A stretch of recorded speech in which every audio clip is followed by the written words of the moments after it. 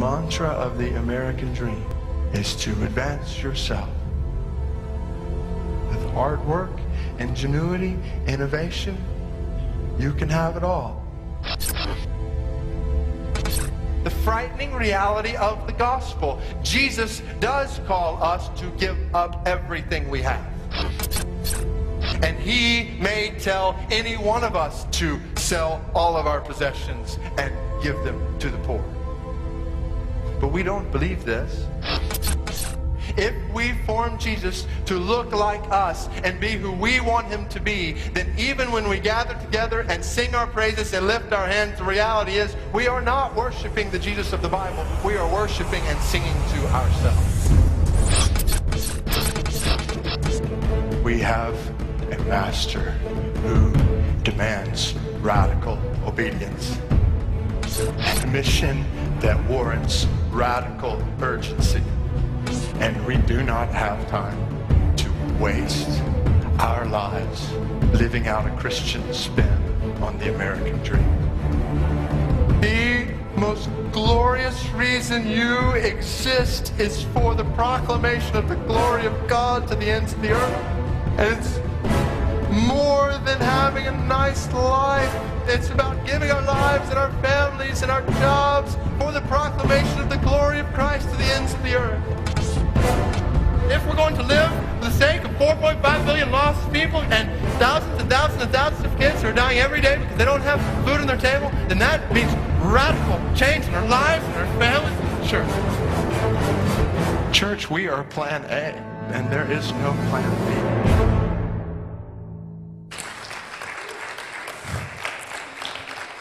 All right, let's pray. Time to go home. No. Well, my name is David Whitmore. I just came from Winter Haven, Florida, a little city between Orlando and Tampa. Anybody know where Cypress Gardens is? No, didn't think so. Well, that's where I used to live. I was a part of a really large-sized church in Winter Haven, and long story short, God just said, David, you got to do more. We had a large youth group. We had all the bells and whistles, huge stage, and all this wonderful American dream stuff. We had everything. Kind of like Ray, we left the church there and came here just by a simple word, do more. And we're here. We're going to be starting a church on the west side, and it's going to be an exciting adventure. So I appreciate the opportunity to come share with you guys. You guys will probably never invite me back after the word that God has asked me to share with you, to tell you the truth. Because what you just saw in the video is exactly my heart's desire for every Christian, and I know it's God's desire for every Christian. 3 months ago, I took a team of 30 people to Nicaragua. I've grown up my entire life in Southeast Asia. I've seen poverty. I've seen pain. But this year was an amazing year. And I don't think I'll ever be the same. Sometimes, in our Christian world, we have all these really high highs, and then all of a sudden we come back from either America or just a service project, and then we're like 2 weeks later on, we're maintaining our everyday life. And that's not what it's supposed to be. And I pray that that does not happen in my life and your life after today. Nicaragua.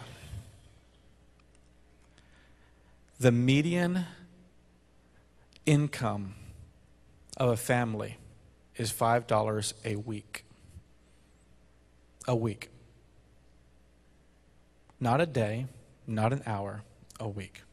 And I don't know where your economic standards are. Maybe you're like a millionaire. Maybe you make $35 a day. If you make $35 a day, you are rich in the eyes of the people in Nicaragua. There's one pastor friend that I met. I had the opportunity to come with quite a bit of money that our church raised to go over there and do anything for them. The simple question I asked these 7 pastors, but one particular I'll get to in a second, I asked, what do you need?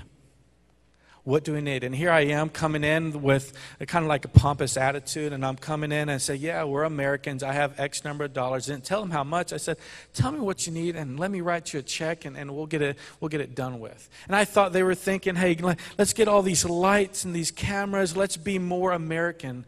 That's not what they said. As I met the pastors, there's one church specifically that did not have walls. You hear churches, church without walls. You hear those, okay. But it had a tin roof with 4 poles sticking up and a grass floor, and that was their church. I met him in his church, and he said, David, all I need are 3 things. I need chairs.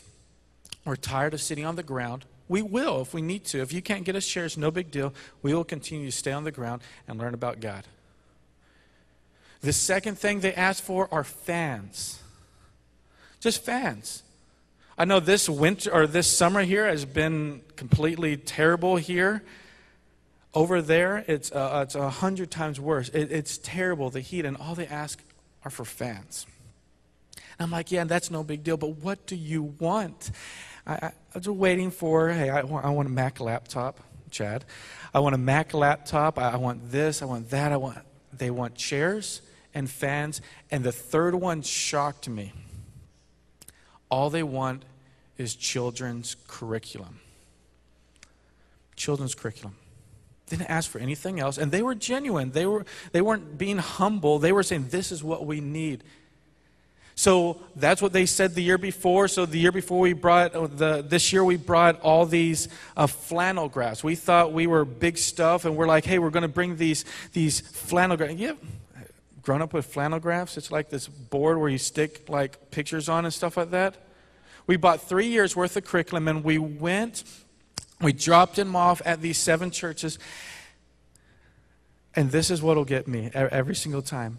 The tears on the teachers and the parents' faces was something I will never forget, because they were crying because they were sitting on a chair and not on grass with a fan blowing their hair, still about 100-degree feeling. It felt like 100 degrees, with flannel graph curriculum. And they're saying, I did the whole training with them, and they said, this is incredible, this is great.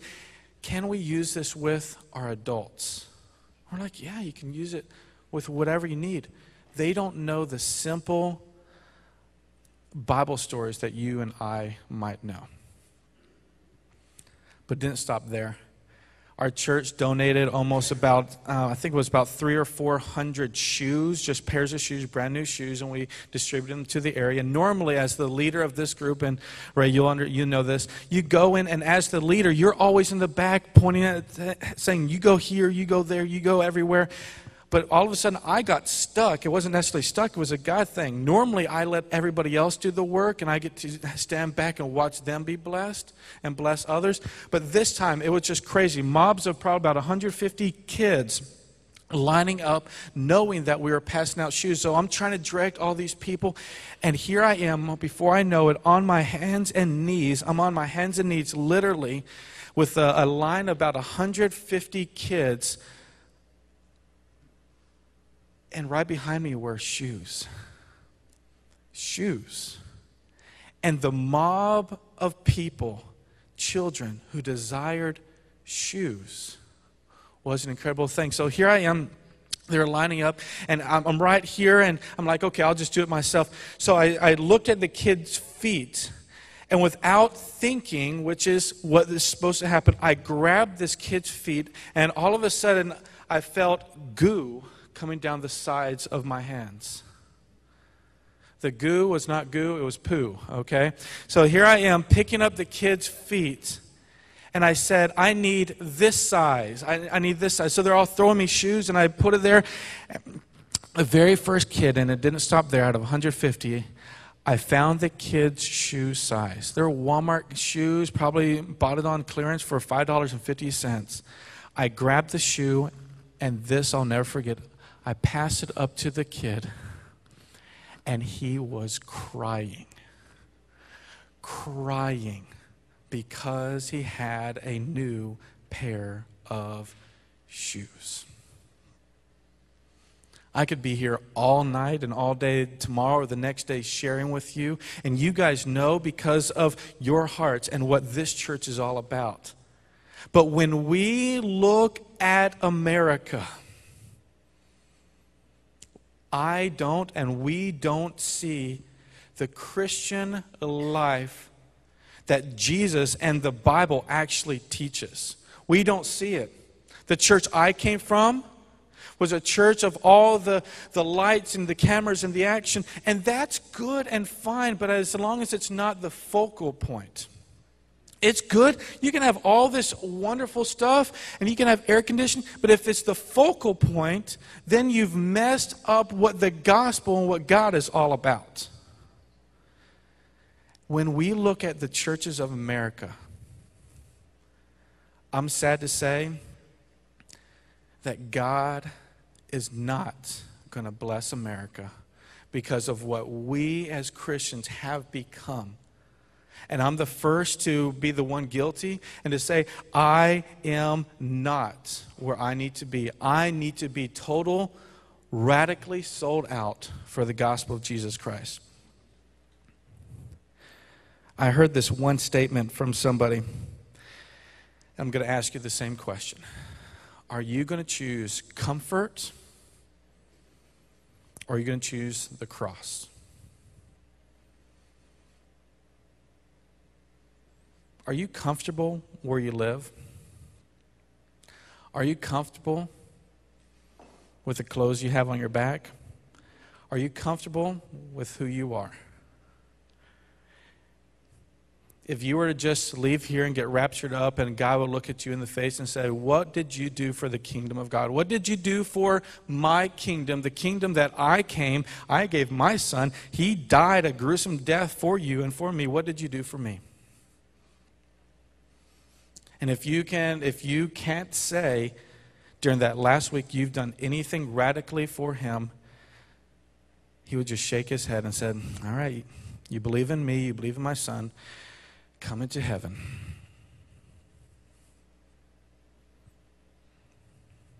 Because your foundation is there, and we'll get to that in a second. Your foundation and my foundation is there.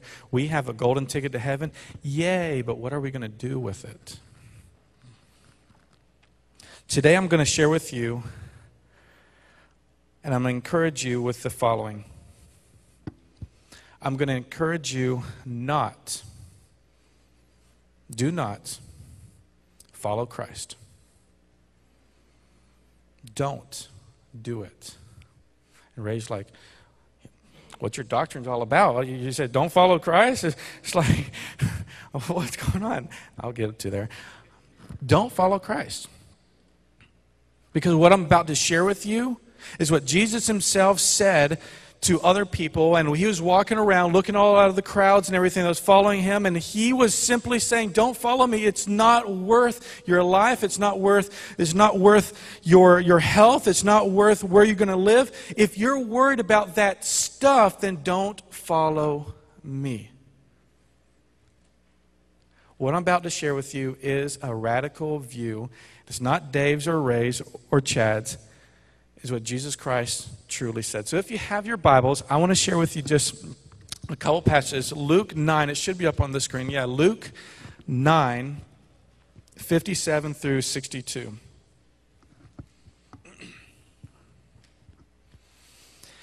As they were walking, this is starting in verse 57. Verse 57. As they were walking along the road. By the way, Jesus walked a lot. He didn't have a car. He didn't have a wagon. He didn't have a donkey until he went into Jerusalem. All right? So here he is walking along on a road. And a man said to him, I will follow you wherever you go. I think that's how we are sometimes. I think we're like, God, I will follow you. You have a great worship service and everything. And then all of a sudden, the Spirit comes upon you and said, I will worship you wherever you go. I will go, I will go, I will go. And then all of a sudden afterwards, a homeless guy walks by and you're not even willing to give him $5. I will go anywhere you want me. I will worship you. I will follow you. And then this is what Jesus says. Foxes have holes, and birds of the air have nests, but the Son of Man has no place to lay his head.